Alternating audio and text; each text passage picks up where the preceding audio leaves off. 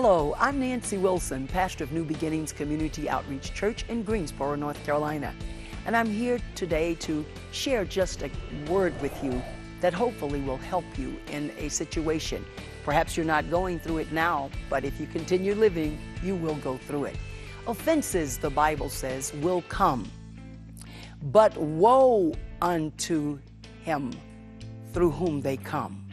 And that's found in St. Luke chapter 17, verse 1. You know, there are many times in life when we do our best toward people, but they don't always have the best for us in their hearts and their minds. But forgive. It may be a family member, a church member. It may be a boss. It may be a coworker, a neighbor. It doesn't matter who it is. We must forgive. You know, unforgiveness is sin, the Bible says. And so we don't want to sin in any area of our lives. Now, we will sin, but we cannot practice sin. And when we find out that sin is in our lives, we must forgive. When those personal attacks come, just look to the hills from whence comes your help. For all of our helps, the Bible says, comes from the Lord who made heaven and earth. And also remember, if we do not forgive, neither can we be forgiven. So it's not worth holding on to a grudge. Now, you know what? It's not always a neighbor or a church member. Sometimes it's right in your own home. You have to learn to forgive your husband, your wife, your children, your parents. It doesn't matter. Forgive. Let it go. It binds us. Our prayers are hindered when we don't forgive. So you don't want your prayers hindered. You're going to need God's help in every situation.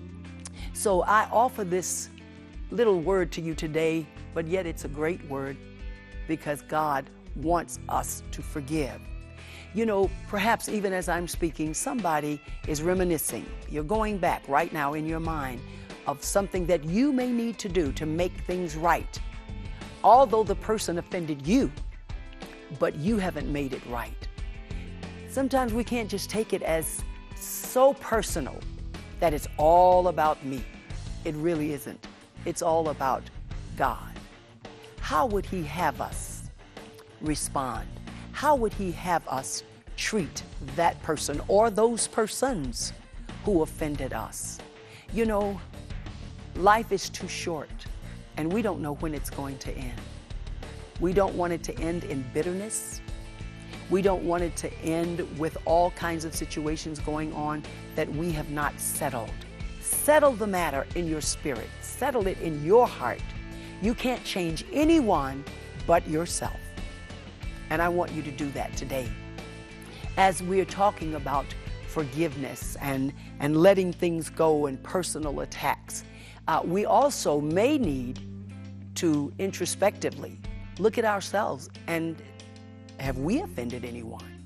We're not always the offended. Maybe we are the offender. So we've got to make sure if we spoke harshly, if we spoke rashly, if we spoke too quickly, let's pray about that thing. Make it a matter of prayer, but then do something about it. Call them. They may not want to speak with you if you've offended them, but if you say your prayers, knowing that God's ears are open to the cry of the righteous, and that His eyes are upon His people, He's going to hear your prayer and He will make a way for things to be straightened out. Relationships in life are so important. We don't want to ruin any kind of relationship. So I want to say to you today, begin to go back in your mind, in your heart, in your spirit, and just have a talk with Jesus and ask Him, Lord, is there anything that I need to do to make things right? With my family, with my neighbors, with my co-workers, with my boss. Help me to do it. I want you to know that God loves you.